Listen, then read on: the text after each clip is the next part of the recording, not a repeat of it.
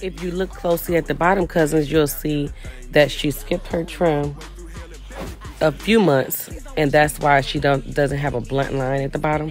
So we're gonna get her a routine trim going now. So I'm giving her a haircut. This still will not be considered a trim because we're cutting off more. So this is considered a haircut that she needs so that she can get right back on track.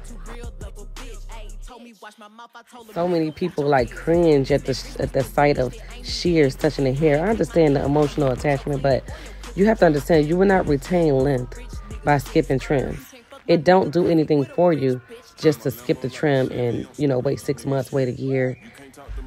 You end up having the splits end up traveling up the shaft and creating splits and breakage, and you'll have to play catch up with that. So if you do the routine trim every 6 to 8 weeks, you'll never need a haircut. Trust me.